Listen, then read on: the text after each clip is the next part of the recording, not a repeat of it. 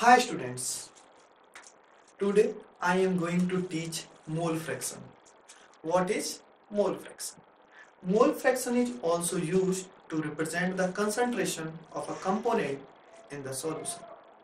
Before going this word mole fraction, first I will teach you what is fraction. Let's take an example. Let your father bring 5 apples. 5 apples. These are apples. My art is not so good. Take. There are total 5 apples. And these are apples. And he gave 2 apples to you and 3 apples to your sister. So you get 2 apples and your sister get 3 apples. What is the fraction of your apples to total apples? So fraction, we represent fraction by I can represent fraction by x. So what is the fraction of your apple of you?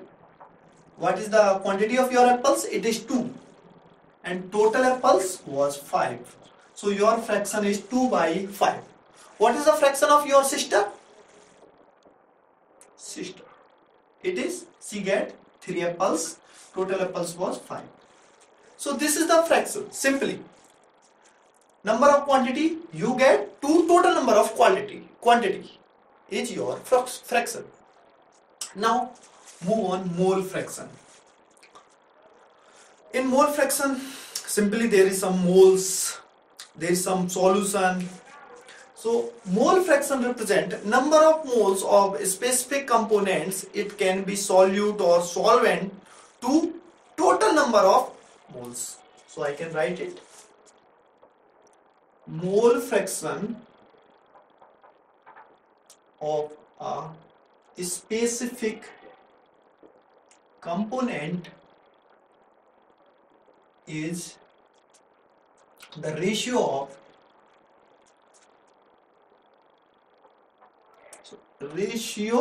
of moles of specific component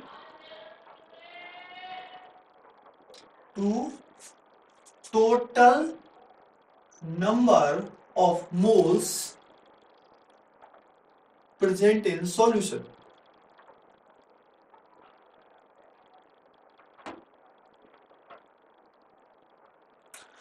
Yeah, number of moles of component present in whole solution. Okay, so let's take a solution, and normally in solution there are only 2 components. First is solute, second is solvent.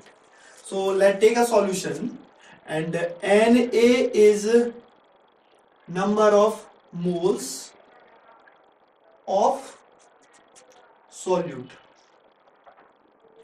and Nb is number of moles of solvent. That this is the solution, and here let it has water, and water is in major quantity, so it is solvent. So solvent is water, and let we dissolve some salt or some acid or base, and let similarly take same as I have teach in previous topic molality. I'm taking NaOH. So these are the molecules of NaOH, which is solute. So this is solute. Yeah. Now we want to calculate mole fraction of solute. So mole fraction is represented by capital letter X. So XA, that means mole fraction of A is equal to total number of moles of A, or we can say number of moles of A. Here A is specific component, to divide by total number of moles, Na plus Nb. Similarly, if we want to calculate mole fraction of solvent, which is B, solvent is B. So mole fraction of B is number of moles of B divided by total number of moles. So here you can see it is same scenario as we have discussed in this example. Here total apple was 5. Here total what is? Here we have used apple, but here we are using moles. So how much moles we have? We have total Na plus Nb moles. This is total quantity. And the mole fraction of U was your apple divided by total apple. Similarly, mole fraction of A is number of moles of A divided by total number of moles.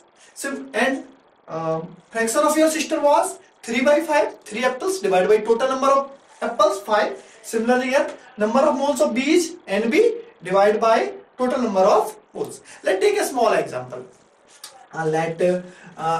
We are making this mixture, and here solvent and solute, and solvent is water. So I can write number of moles of H2O, water. Number of moles of H2O is 5 mole, and number of moles of solvent, let's take NaOH is 1 mole. So what is the mole fraction of H2O?